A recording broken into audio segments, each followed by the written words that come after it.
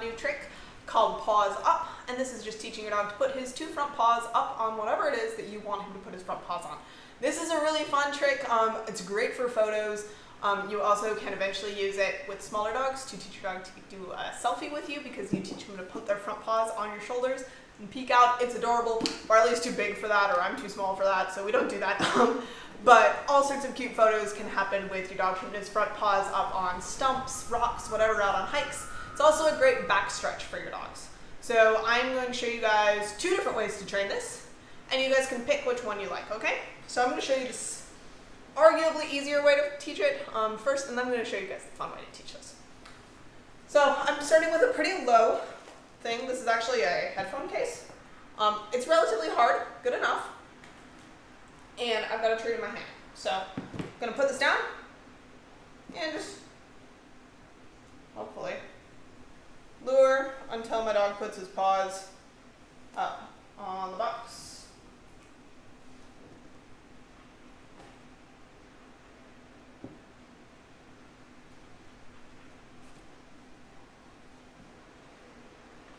Good. There we go. That took a lot longer than I expected. Luring this trick might actually be easier with a higher object, because your dog is more inclined, so like this. Right.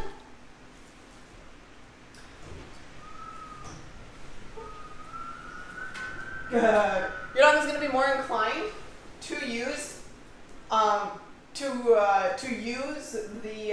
object. Your dog is going to be more inclined to use the object to get the treat.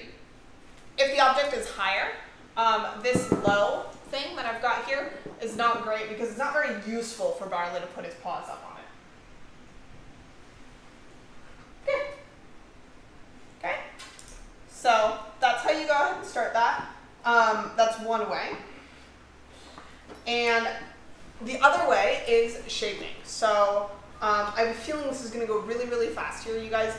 I do not expect most dogs to get this quite as quickly. Barley already knows this behavior. But for shaping, what you're going to do is you're going to click and then give treats when your dog gets close to giving the target behavior, okay? So for most dogs, that's going to look like looking at your little platform, moving towards it, sniffing it, pawing at it, then standing on it probably. Barley is most likely just going to go ahead and stand on it right away once he realizes that we're shaping, okay? We'll see.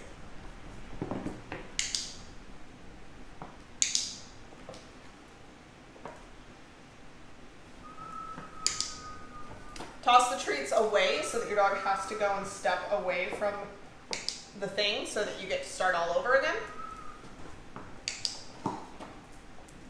Okay, so for anyone who is interested, we're going to stop that. Down.